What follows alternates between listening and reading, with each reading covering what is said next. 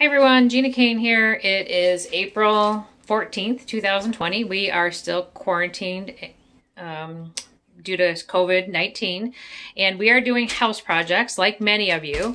I am standing in my mud room that goes to my backyard, and I have one of these height charts that we measured the kids' height on that I want to preserve. So I am going to do a how-to video on the steps to preserve that and be able to paint it guilt-free. So stay tuned.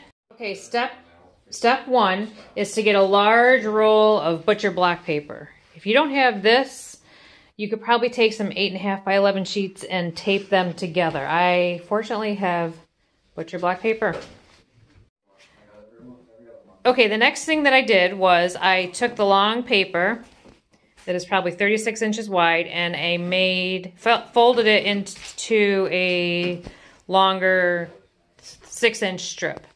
Okay, so what I'm going to do next is I am going to tape this parallel to the height chart. That's going to be the next step. Okay, the next thing that I did, and I'm in a small little room. This is a mud room off my office and kitchenette space. And the ceilings are probably 8 feet high. So what I did was I took that strip that I cut out or folded to 8.5 by 11 width maybe, and I taped it up against the chart. So you can see that it's not exactly against the ceiling or the floor, but what I'm going to do is before the first line, I'm going to measure how high that is so I know how high from the floor. So no matter what happens, that has to be 3 feet from the floor when I hang it or do whatever I'm going to do with it. So stay tuned.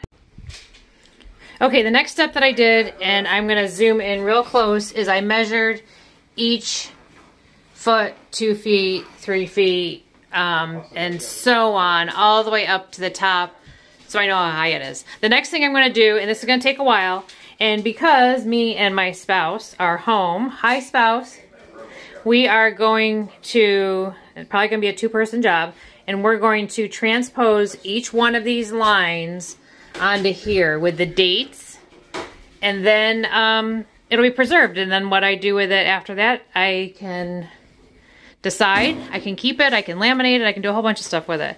But then I can paint over that wall. So stay tuned. All right, so I have completed transferring this information, which was the kids' measurements, as they grew to the paper. So as you can see, it gets kind of confusing.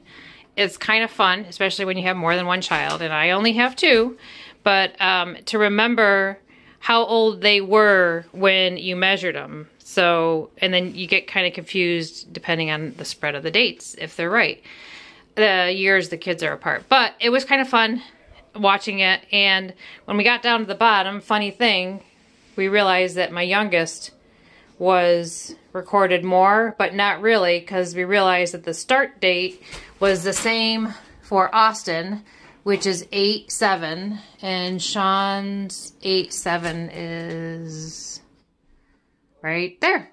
So that's when we started this, and it is now 2020, and we do have the last one recorded, one for Sean and one for Austin. So there's my project, how to transfer this so you can repaint the wall and not lose the memories. Have a good one, guys.